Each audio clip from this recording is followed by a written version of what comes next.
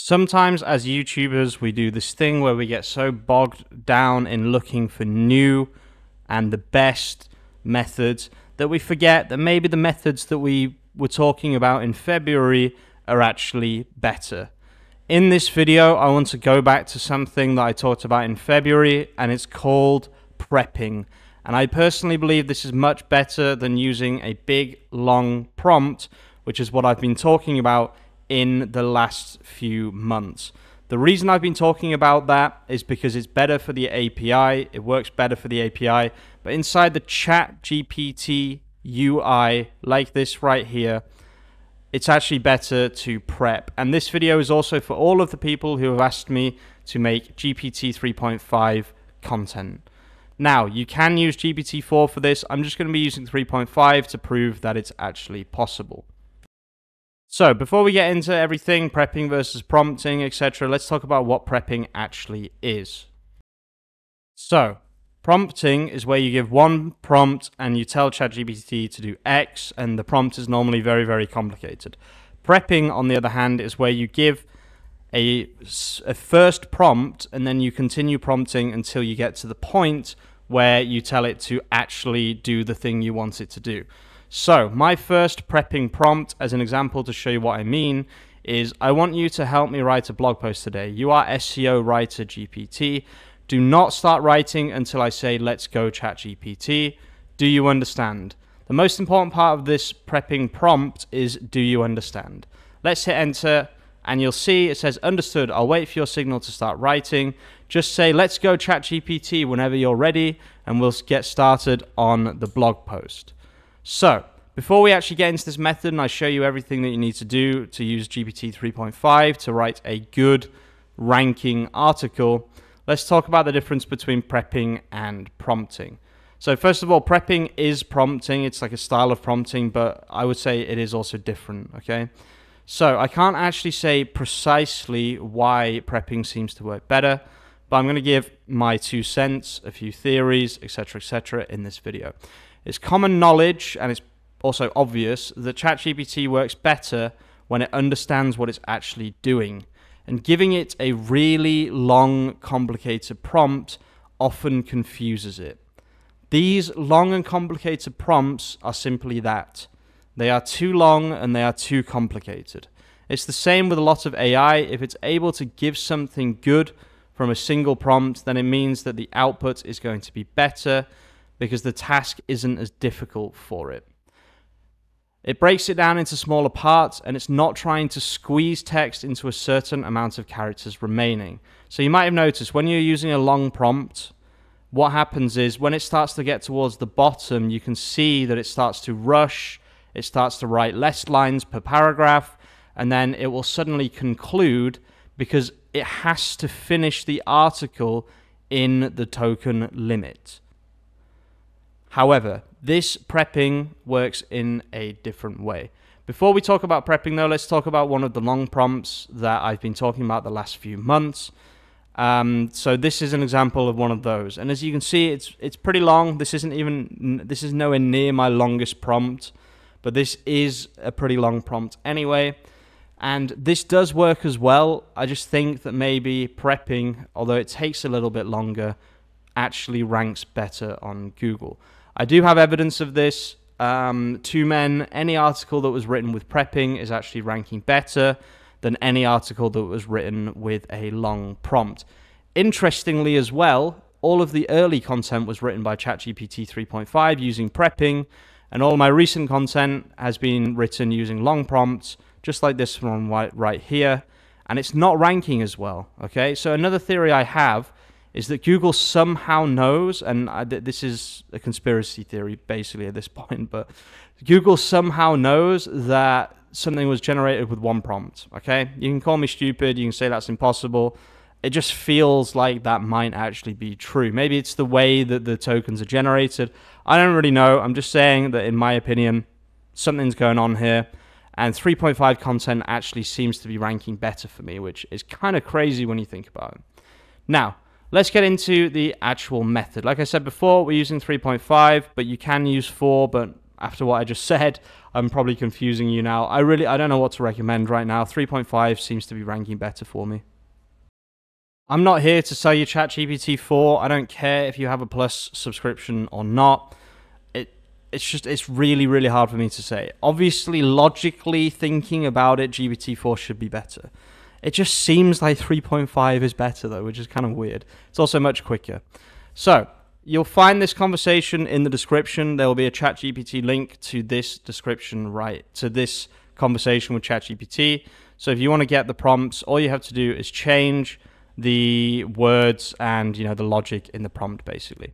So we're going to say the topic is going to be crocodile leather. Why is it expensive and why is it so popular? I got this keyword from Google. If you want to know how to do Google keyword research, I do have a lot of videos on keyword research. So the next prepping or prompt or whatever is this one right here. You are writing for two men, a multi-brand Italian store selling many brands, including Mortar and Kiton. Okay, so what I did was I gave a little bit of information about the business that I am working for. And then I basically mentioned whichever brands we have that have some kind of crocodile clothing on the website. And then I said, during the article, please try to include relative internal links contextually throughout the article with an Ahref markdown formatted keywords, anchor text. Let's get rid of this bit here because yes, okay. And then I just got the links that make sense for this article. I did this manually. So we've got collections, Italian crocodile leather, collections, Kiton, collections, Mortar, and then just two blogs, one about billionaire brands and one about Neapolitan classic menswear brands. Now, you don't need to do more than this. I probably made a mistake when back in the day, probably a few months ago, I was putting like 12 internal links in an article.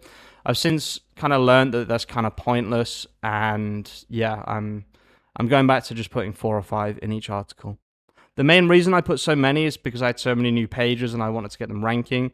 What I should have done is made a content plan and made specific content to get each piece ranking. But yeah, I've already made that mistake. It's already too late.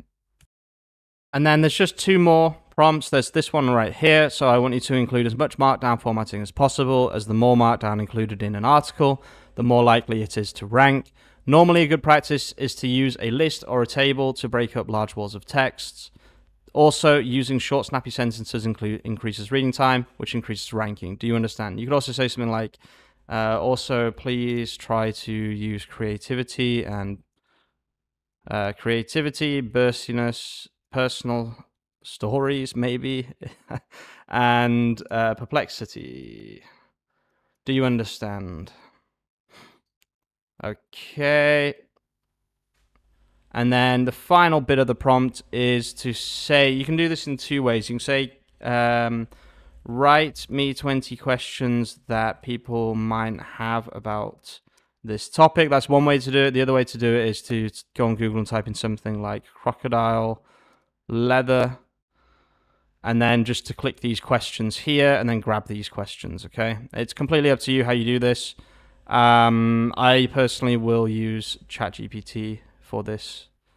Okay, so all of that is now done, and now I'm going to say, using all of the information I have given you and you have given me, ...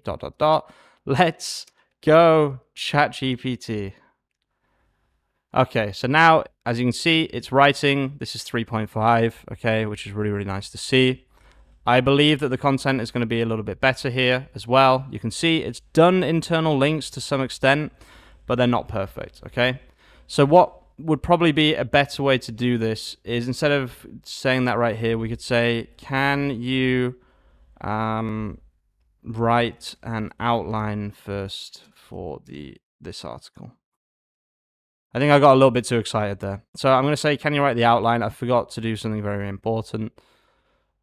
So actually, one of the most important parts of this is to do each part at one time. Okay, so we'll select these 2 parts here, and we'll say, please write only these 2 parts.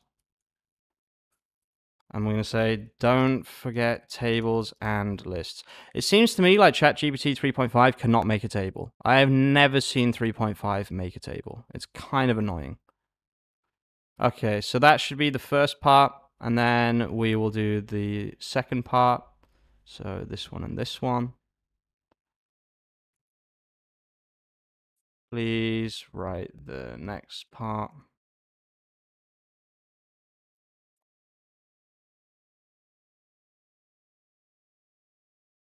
Okay, so when I said don't forget lists, it really, really took it to heart, and now it's literally just giving me lists, which is annoying, but yeah, that's the hazard of using ChatGPT 3.5, basically.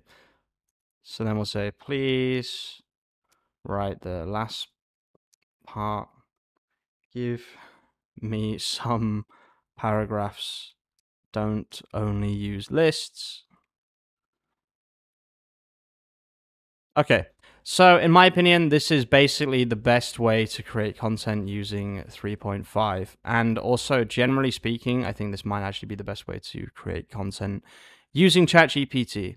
So let's press copy here, and then we'll go to Markdown to HTML. So we can see, I'm pretty sure that there are no internal links here, which is kind of annoying.